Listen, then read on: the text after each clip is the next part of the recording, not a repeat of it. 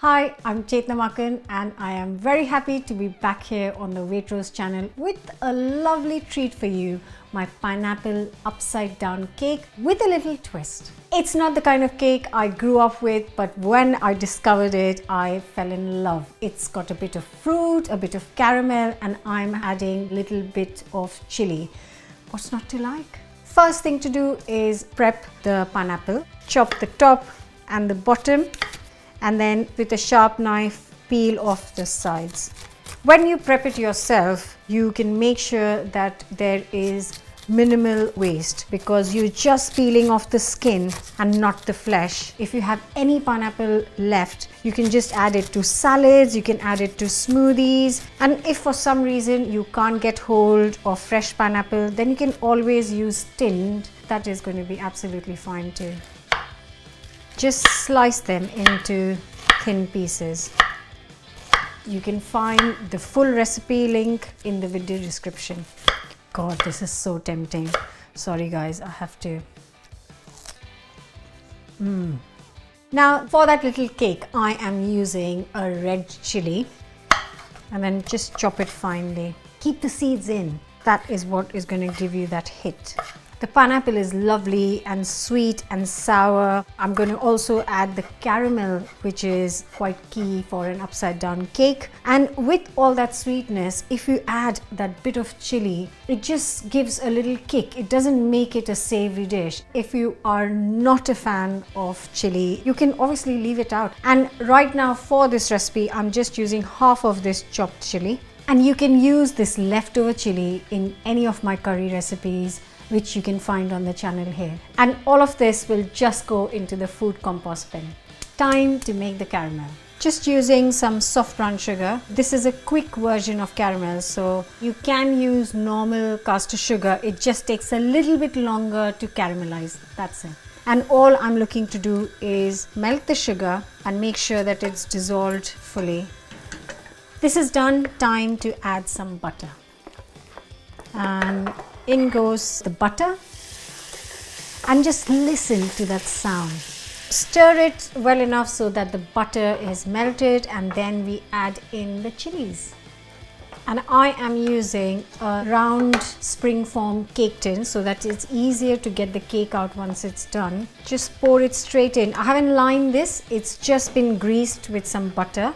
Now this might look a bit split, but it's absolutely fine for our pineapples to sit on. And you can just put them randomly, or you can take a long time and set it. I'm going to try and pack in as many pineapple pieces as I can. That's it, really. It's all snugly in there. I think that looks pretty cool.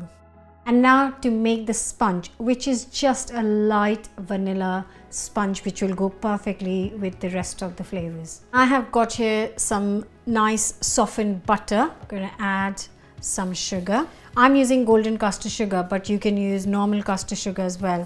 I prefer this because it just adds nice flavor to the cake. I'm going to whisk this until it's creamy. Now for the eggs. And don't forget to put the shells in the compost. Dash of vanilla.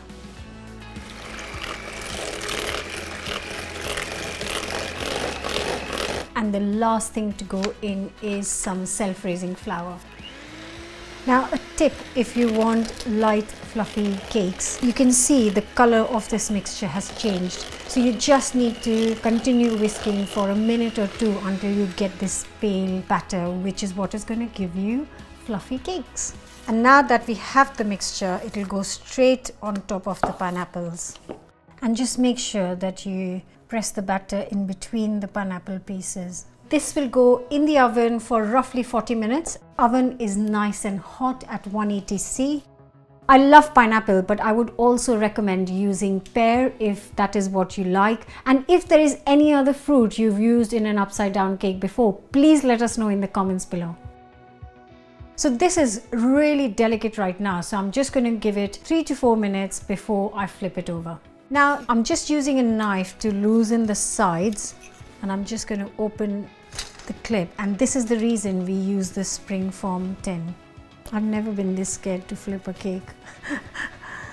So it's still very hot, don't forget. So I'm just going to use the cooling rack to help me flip this over, and just use the knife to help loosen the cake. And when you're peeling the lid off, just be careful because this is going to be very hot. So use a tea towel if you need to. And here, my friends, oh, look at this steaming hot cake. It looks so pretty and it smells incredible. And I love the little specks of chili, and the caramel is giving it a lovely sheen. It's absorbed into the cake. You can see here it's just soaked, and all that's left to do is slice and enjoy it. And here is the pineapple upside down cake with a little bit of chili. Look at that sponge. It looks lovely and light, and there is a little bit of caramel seeping in. This is going to be super delicious. Hope you will give this cake a go, and I will see you back here with another new recipe very soon. Till then, don't forget to subscribe and hit the bell button so you get a notification every time we share a new recipe. And if you guys try this, then don't forget to share the picture with us. It's always nice to see you guys enjoying the food we create here.